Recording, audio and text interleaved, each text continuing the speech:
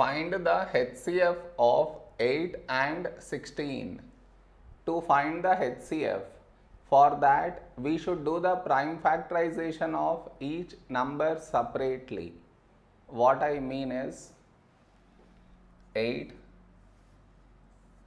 16. This is your step 1. Next, here we have 8. 8 is 2 fours 8. 4 is 2 twos 4. 2 is a prime number, so 2 ones 2. Now the other number 16. 16 is 2 eights 16. 8 is 2 fours 8. 4 is 2 twos 4. 2 is a prime number, so 2 ones 2. Therefore, our HCF is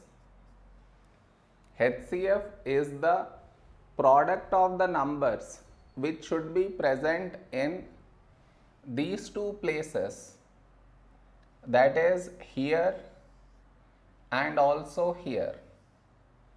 I repeat, HCF is the product of the numbers which should be present in these two places, here and also here. So now let us find the numbers which should be present here and here. Starting with the number 2. Do we have 2 here? Yes. So you cut 2 right here. Next, number 2. Do we have 2 here? Yes. So you cut 2 right here. Next, number 2. Do we have 2 here? Yes. So you cut 2 right here. No more numbers have been left out. So our HCF is 2 into 2, 4, into 2, 8. 8 is our HCF.